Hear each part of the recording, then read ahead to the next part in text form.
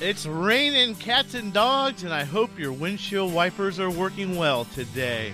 Good Saturday morning, and welcome to Bumper Radio. I'm Matt Allen, your KTR car guy, along with Dave Riccio, the automotive therapist.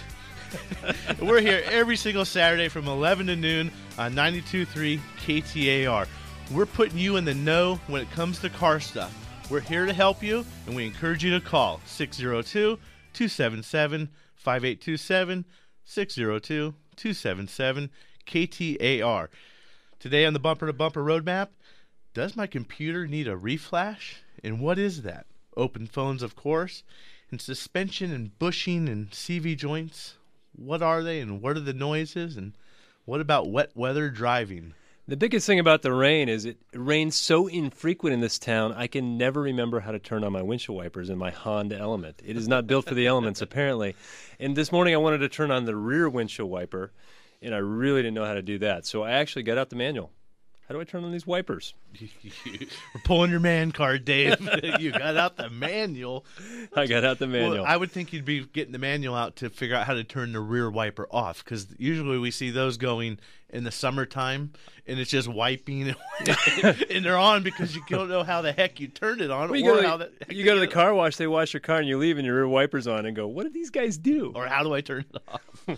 No, but the wiper blades, I hope that you have nice wiper blades in your car on a weekend like we're going to have, and I don't know what the rest of the forecast is like, but it can ruin your day not having good wipers or defrosters or anything like that for that matter. But it is wiper blades is a safety issue because you want good visibility when you're driving in the rain. You got to see stuff sooner because you're going to take longer to stop.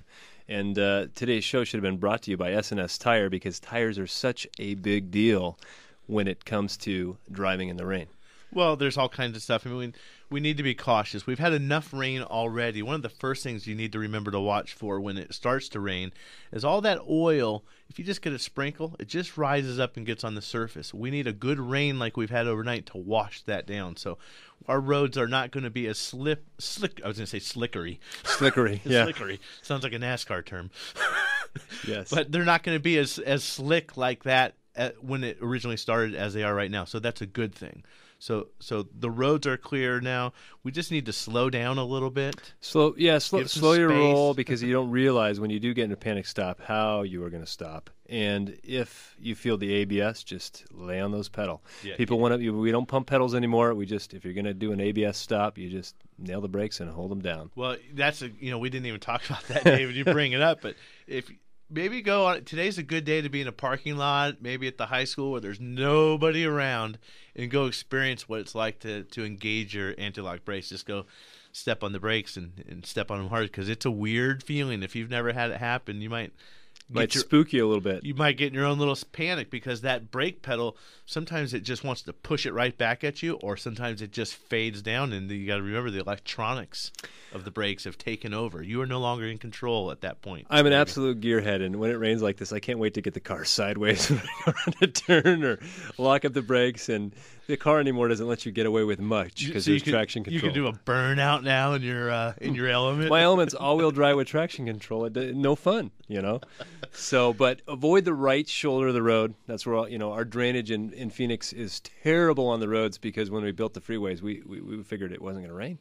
So we just didn't even need drainage. The curb lane gets full of the water. So maybe it is a good underwash for your car because I find every puddle and I aim for it. Sometimes. And the other thing, don't be the guy in the news. Yeah, right. You will be that guy. If it looks too deep, it is. Don't too go deep. across. Just don't bother. You're going to hurt yourself. You're going to hurt your passengers. You risk the life of a rescue worker. And then you're going to screw up your car, too, because at that point, if you're getting rescued, your car's ruined. Well, I know it sounds like it's going to rain for 2 or 3 more days. So if this morning you woke up and you're like, I should have got wiper blades when the guy recommended it to me 2 weeks ago, it's not too late. If you're going to go to the auto parts store and you're going to do it yourself, I generally recommend the whole wiper blade versus the little refill thing.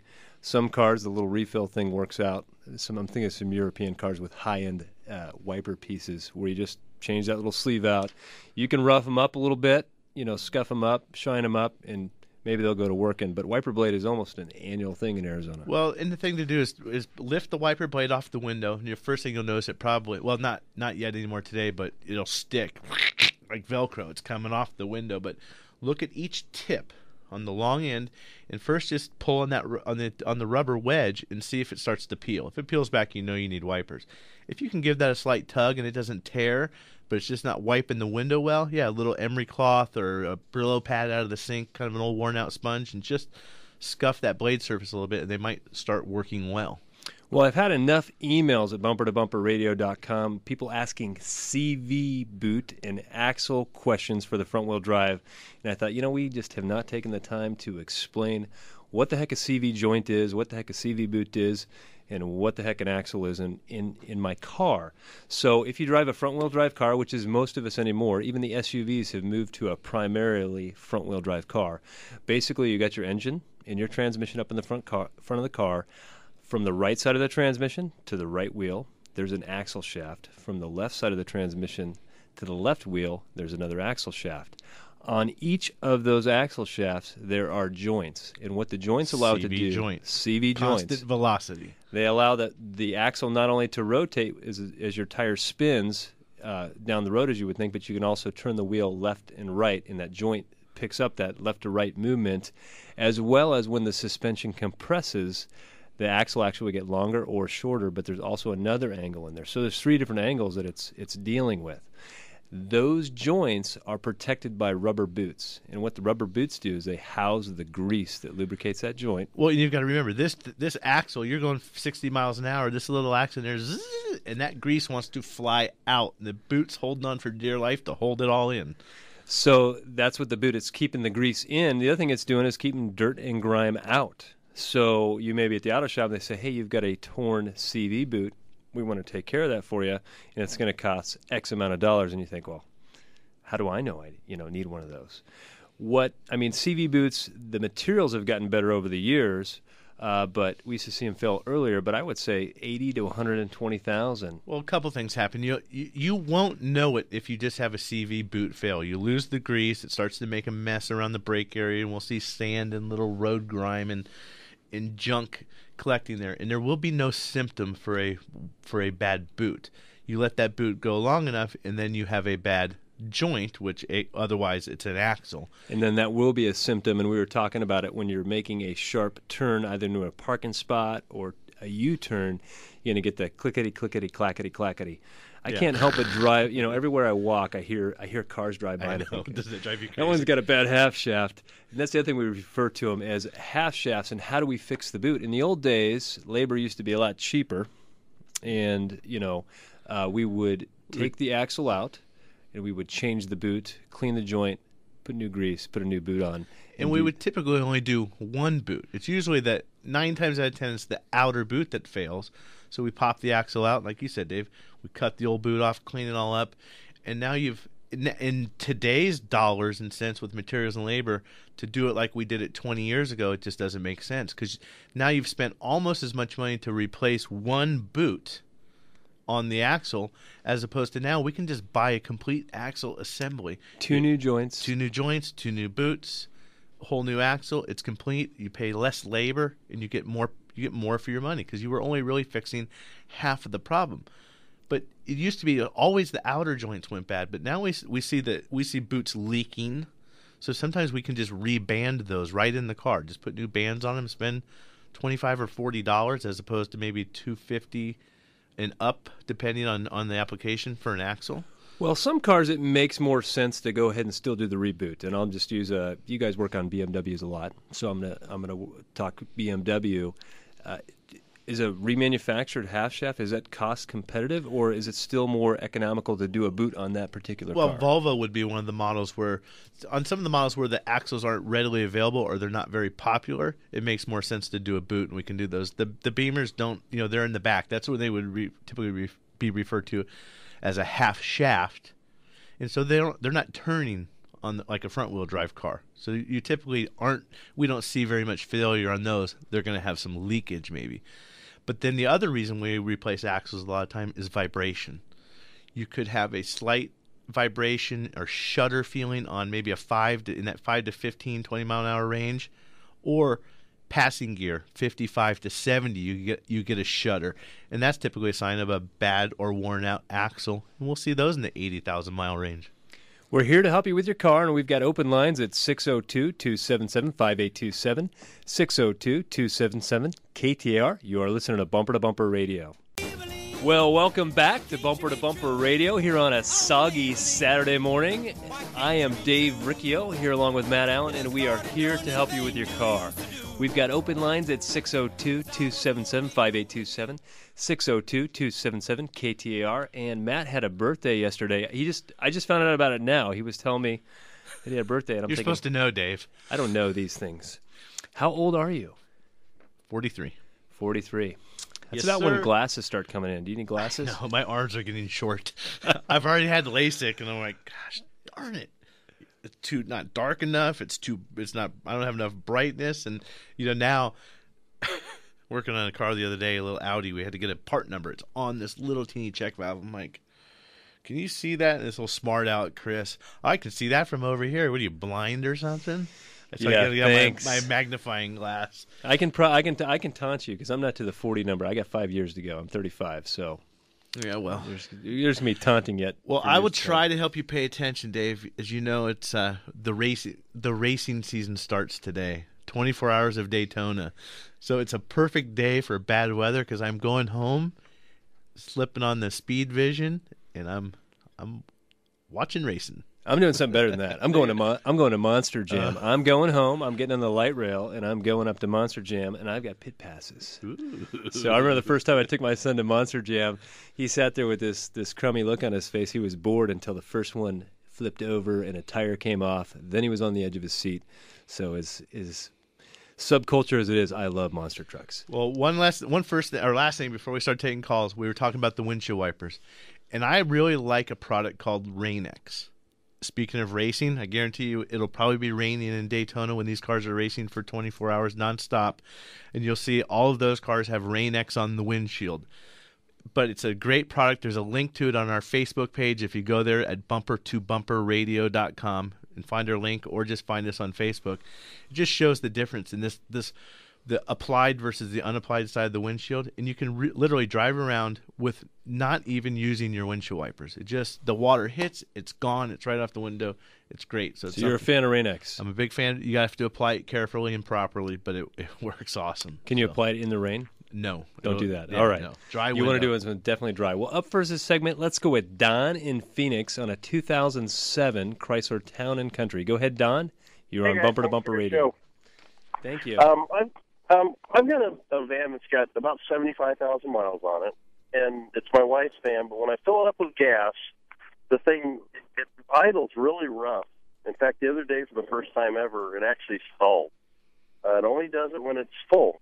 And it's like within, 15 minutes of driving or so, it stops doing that. But it just idles rough right after I fill it up. Any warning lights on the dash, check engine light or anything? Nope, none at all. I'm very surprised. I was. If it happens when you're fueling up, I'm suspecting that there's a vent valve or some type of emissions control device near the fuel tank that's allowing raw fuel to get ingested by the engine through a charcoal canister or something like that. But that would still be where I'm thinking, regardless of the fact that there's no check engine light. But I would just think that if the valve or something were stuck open, you'd have a check engine light. So maybe next time you get gas, don't fill up all the way. Go short a couple gallons, see if that has any effect. And if you're topping off, definitely don't top off. Well, that's I didn't know where you were going to go with that. I was thinking, God, those two can't be related, but I didn't think about that. So you're getting vapor, or not vapor, but raw fuel is probably getting in the engine. Yeah, and we see it a lot. It says right in the gas pump. I get my gas at Costco. Don't top off. Don't top off. It's bad for the environment. I'm like, whatever. I love warming, topping whatever. off. Yeah. You can't tell me not to. But we start to see these vent valves for emissions control. Toyotas, they happen all the time. General Motors products. If you top off, there's a vent for the air to go at the very top of that filler neck, and you'll run fuel down in there and suck that back through those valves, and you could very possibly ruin some components over time. So just don't top off. I'm such a topper offer, but I think I'm going to do something different. I won't top off from here on out. So thanks for the call, Don. Let's go with, which one should we do there, Matt? It looks like Ed in Sun City on a 2007 Dodge Ram. Go ahead, Ed. You're on Bumper to Bumper Radio. Yes, good morning. Good wet morning. Yeah. And this Dodge we've got, my son drives it over the road hauling a trailer. 130,000 on it now, but ran fine up until this last trip. Codes started popping up. We get the fuel filter change. We do everything. Limp home. Here we go. Dodge has put on the 07 and newer, the emission system. The catalytic converters, all three of them, and the particle separator have plugged up. What a mess that is. Okay, very expensive mess. Yeah, so this is a diesel. So yes. Now is it running better? No, we're pulling those stuff off. Okay. Well, I was going to say that that stuff may be bad, and that's the byproduct, or that's the symptom of the problem. If those converters are plugged up, or the particulate trap filter with the diesel fluid in it, if those are plugged up, there's something else that's causing the problem. You're merely fixing the symptom. So, overfueling. Who knows? In 07, and I'm not a diesel whiz by any means, but that was something. Was that a change in 2007 where they went to the particulates and the regeneration process and all that? 06, 07 area, yeah. Are people getting used to it, or is it still a pain in the neck? Oh, it's no, I think it's not as bad as it used to be. I have a friend that has a newer diesel truck, and he's always, I got to get in for service because of my fluid. Well, you can go buy the fluid at Walmart. Right. Put it in. They have it at Napa, wherever. So, speaking of diesel, though, we have three shops actually at Bumper to Bumper Radio that are Bosch Diesel Service Center. Kurt's Auto Repair, 22nd Avenue in Bell, ADS. And Chandler, and Virginia Auto Service. So if you need help with that, Kurt's is probably the great place to start if you're in Phoenix. Well, but for sure, if he was just to go change out those cats and not really address the problem, then we're just going to plug those cats up as well. And it sounds like it's going to be an expensive process. Well, there's two steps. There's the problem and what caused the problem. So we've got to fix those two things. Thanks for the call, Ed. 602-277-5827, 602-277-KTAR. Let's go with Dan in Phoenix on a 1994 Mazda. Go ahead, Dan. You're on Bumper to Bumper Radio. Hi. Hey, I've got a question. I've got an older Mazda truck that's got about 220,000 miles on it. I had a upper-end rebuild done, did the heads about 30,000 miles ago. Ever since then, it's had a lot of pinging and such when I accelerate, especially when I have any kind of a load in the back of the truck. I'm wondering, it doesn't need a tune-up. I've taken it back to the mechanic, and he doesn't really have any suggestions. Hey, Dan, what we're going to do, because we're coming up against a break, we're going to put you on hold, and we're going to catch you after the break. So when we have more time and not music playing in the background. Well, and there's a couple things to be thinking about that we're going to be wondering about. What type of fuel are you using? I like QT, Circle K, or Shell, Costco. There's a couple that we don't like. Chevron is another good one. That could be causing a problem. You could have a knock sensor failure. Could be a timing, base adjustment issues. There's all kinds of stuff, and we can talk about that in a bit. When we come back, we've got more open lines at 602-277-5827. You are listening to Bumper Radio. Well, welcome back to Bumper Radio. I am Dave Riccio, here along with Matt Allen, and we are helping you with your car. As we went to break, we were talking with Dan on a 1994 Mazda truck who was dealing with a ping issue. I think he said 224,000 miles, and there had been some head work done in the past. And Dan, in thinking about it, basically when you have a pinging issue, that's going to be created by too high of cylinder temperatures. You can have too high of cylinder temperatures for a lot of different reasons. Maybe the engine's running warm. Maybe we got too much timing in it. It's too advanced. Or maybe we're running lean. Right. So those are the things that I'm considering first. Which one should we be attacking? Dan, but you had some head work done on the car, our top end valve cover, our head valve job or something like that. What other kind of repairs have you done? I just commented valves sticking in those. I had a complete upper end rebuild. The heads were replaced and completely rebuilt. Did a few other things up on the top. Cylinders looked real good. So, like I said, that was about 30,000 miles ago. Okay, so this isn't the new problem after, but it's just something that's happened, and that's a little background. So, well, like Dave was saying, I mean, you're gonna get pinging from high cylinder temperature, and some of the other things to start thinking about that can cause that are a lean fuel condition. So, what's going to cause lean fuel condition? You could have low fuel pressure. It's not going to deliver enough fuel, and that will cause the cylinder to ping. You get the high temperature. Low fuel volume. Pressure is one thing, but you've got to have volume or some amperage. Right. So fuel filter could be plugged up. That might be something to look at.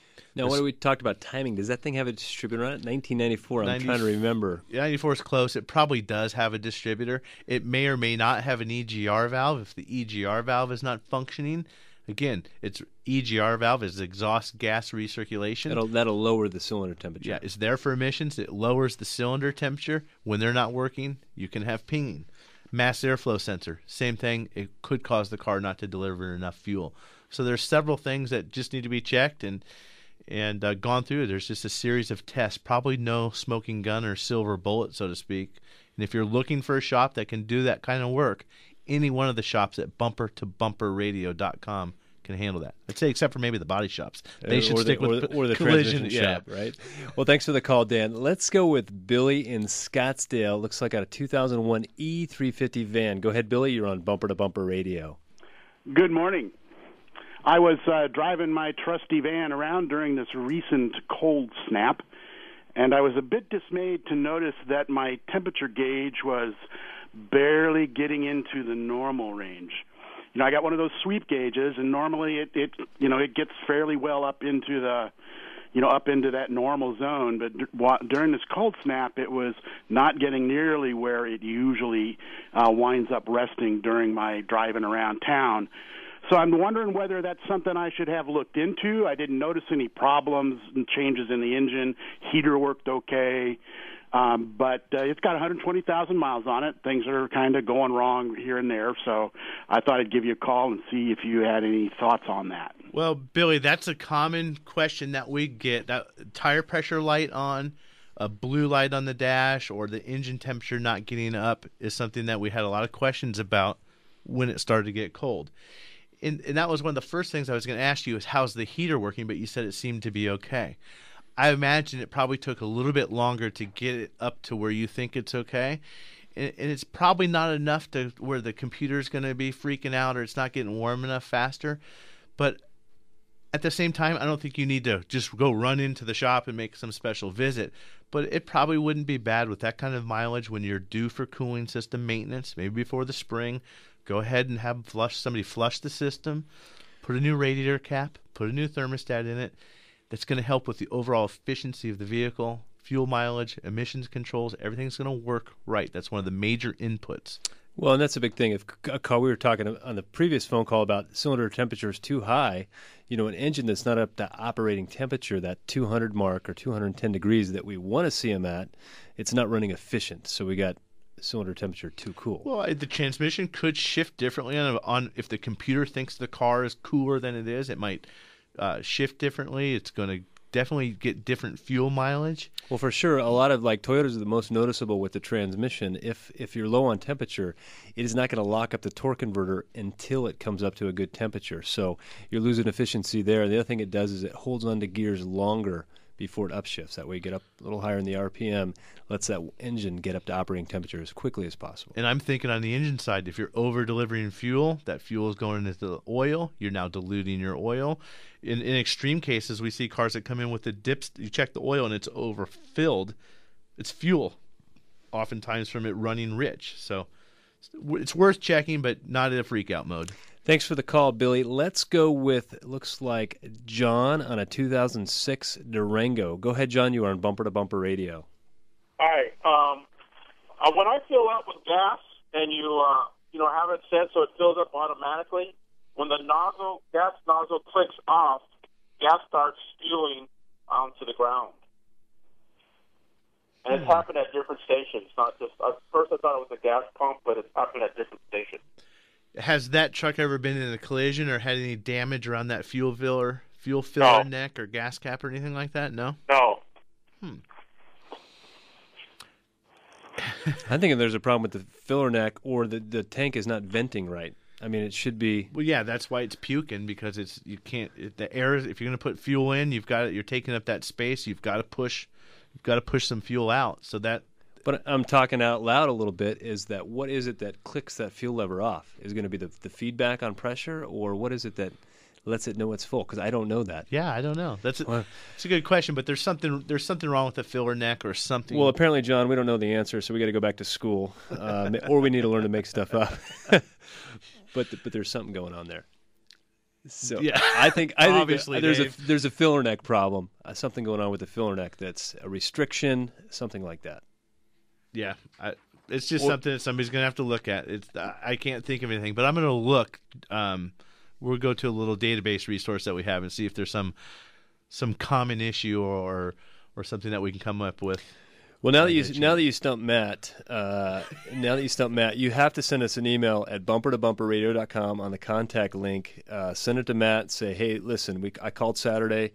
You didn't know what the heck I was talking about. I need an answer, and Matt is going to get you an answer. I will do that. Thanks, Dave. So anyway, hey, I had an email this week on a BMW owner from Bumper to Bumper. He had a transmission issue, or he thought he had a transmission issue, and he wanted to know, he'd been doing a little bit of Google Gnostics, and he wanted to know if he had seen online that the computer could be reflashed and this would fix his transmission issue. This is the guy that you had call me about the... Exactly. Okay. And I sent him to Matt because Matt is one of the few shops that can actually go in and re-update the software in the BMW computers. There's not a lot of guys that can do that, but he's spent the money to buy all that stuff to do that. And the further you talked with him, the less it sounded like we were really even dealing with a transmission issue. Well, yeah, he says, I want to get...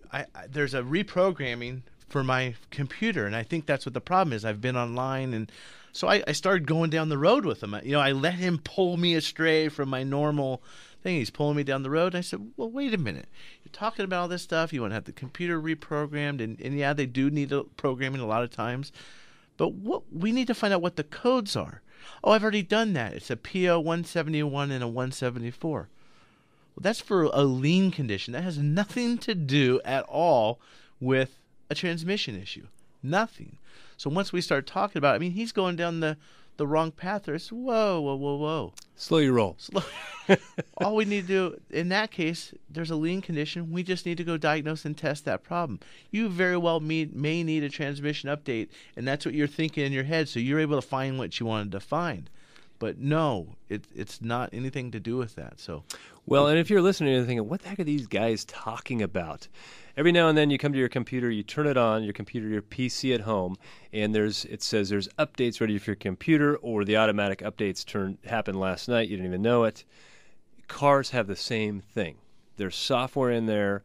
As the cars age, the software sometimes needs to change, or as the vehicle's been on the market longer, the manufacturer recognizes an issue that they can correct through software. Well, yeah, they didn't realize that when the car had 90,000 miles on it, it was going to perform like this or like that.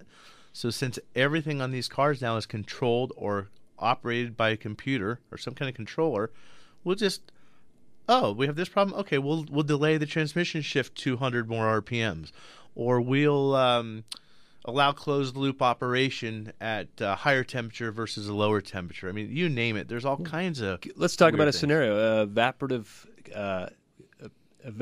catalytic converter efficiency codes.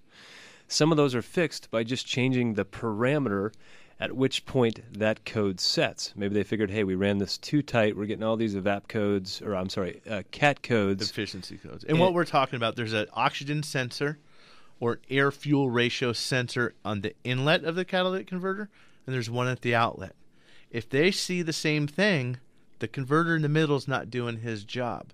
So the idea is that what's going in or what's coming out needs to be significantly less than what went in. And that's pre-programmed and built into this whole strategy and programming of the car. Well, over time they recognize, oh, that tolerance is too tight. Let's open that window. We reprogram it. That happens a lot in Toyota, a lot in BMW, General Motors, and Ford, Chrysler. The American cars are the biggest offenders. We're fixing a lot of transmissions with software updates, but we don't just go do it. We diagnose a specific problem. In General Motors, for instance, there could be 10 different deals for different symptoms. So we like to go after the specific symptom. So we've got Brian on the line, and then we've got open lines at 602-277-5827, 602-277-KTR. You are listening to Bumper to Bumper Radio. I'm looking out the window, and it is still raining. I'm not looking forward to this show being over and having to walk to my car. So I'm Matt. He's Dave. We're Bumper to Bumper Radio, and we are here every single Saturday from 11 to noon helping you with your car. And all you have to do if you want some help, have a question, need some advice, is call us, 602-277-5827.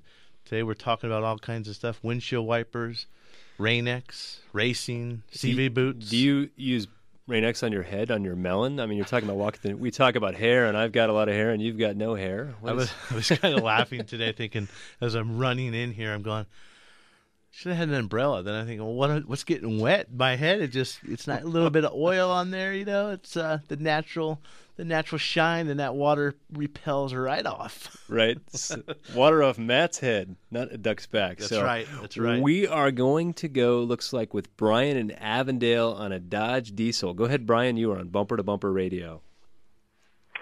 Okay, that guy with the Dodge. 2007 newer Dodge pickups, the only one I know of with diesel in it, that you have to use a special oil in the motor. You have to be sulfur free, or it'll plug the converters right back up again. Oh yeah, you've got it. That's a good point. And in most all the oils that you get now are sulfur free, and if you're using the right, I wouldn't necessarily call it a special oil, but probably using a 15W40 oil. That's the most popular for a diesel truck. But there's the new Ford, and there's a different. I think that uses like a 540 now. So you never can tell with oil, and it's always best to refer to your owner's manual to make sure you're using the right oil for sure. And that's, we talk on the show regularly about how the rules have changed in auto repair or owning a vehicle.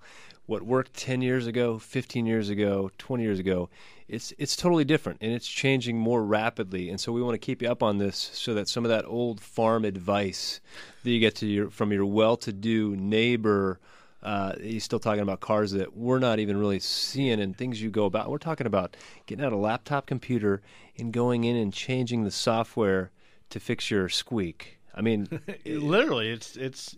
I mean, some of the farm mentality still works on, if we're working on a 1977 something or other, but most of the stuff we're working on is 97 and newer.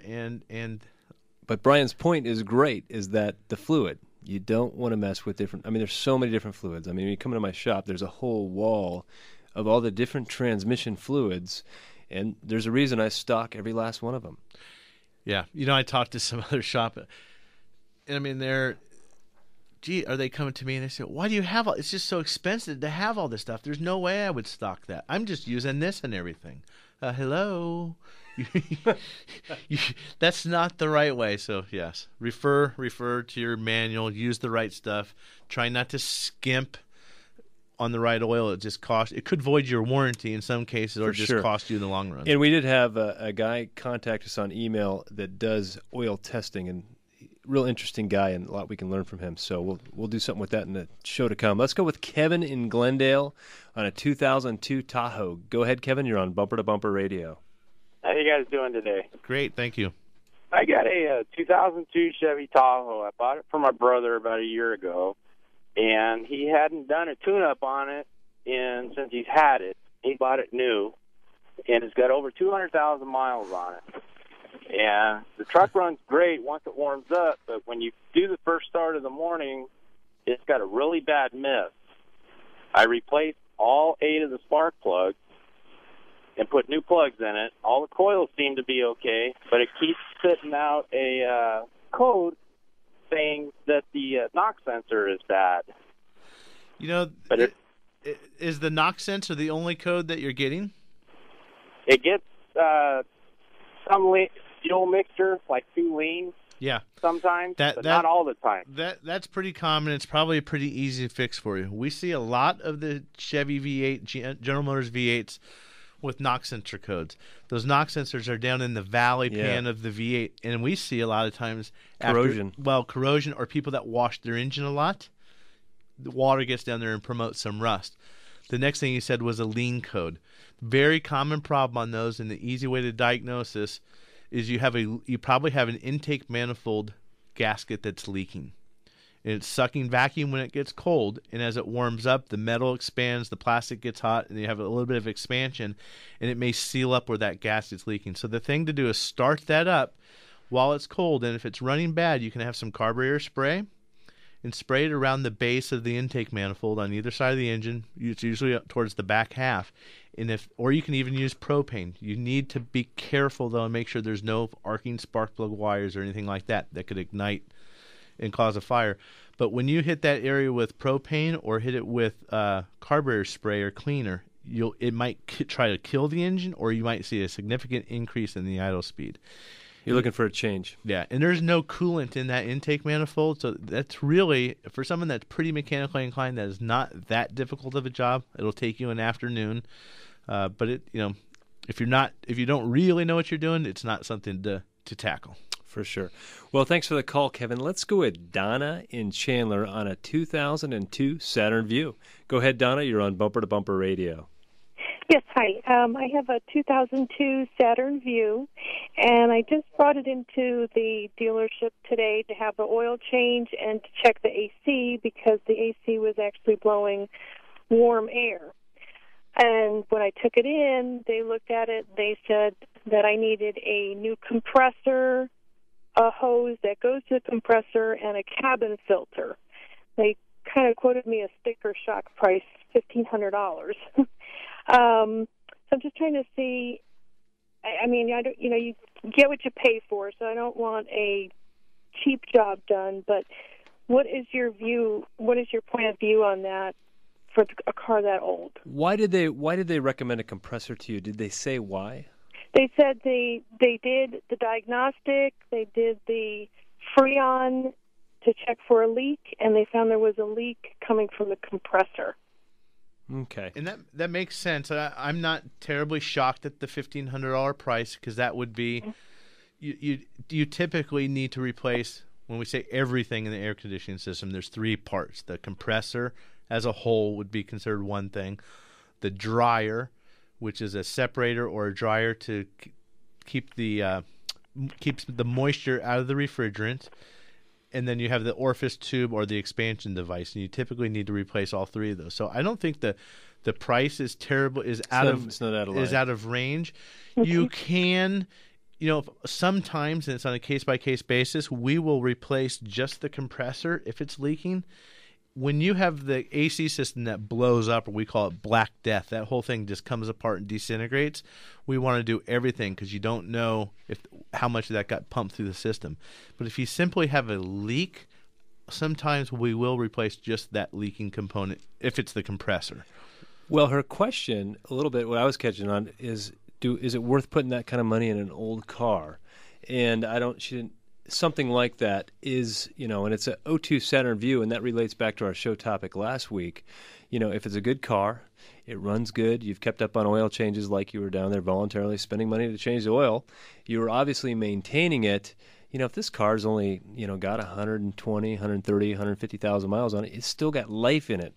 So, but that's something you have to calculate to see how much longer am I going to keep this vehicle? Is it worth putting in the $1,500? What other repairs could I expect, and is it worth it? And our point last week was, believe it or not, it pencils out to keep that car a lot of times. Most of the time. I didn't pick up that part, but, she's got a car that we call an orphan. An orphan. There's no deal. There isn't a Saturn dealer. There's not a Pontiac dealer. Although there, you can General Motors dealership. So, but in Chandler, there's Automotive Diagnostic. I don't know what part of Chandler you're in, but they do a great job too. If you want a second opinion, yeah, the South Tempe, Chandler area, Automotive Diagnostic Specialties would be a great resource. Desert Car Care is another one, just depending which part of Chandler. And they're on BumperToBumperRadio.com. You can find them there.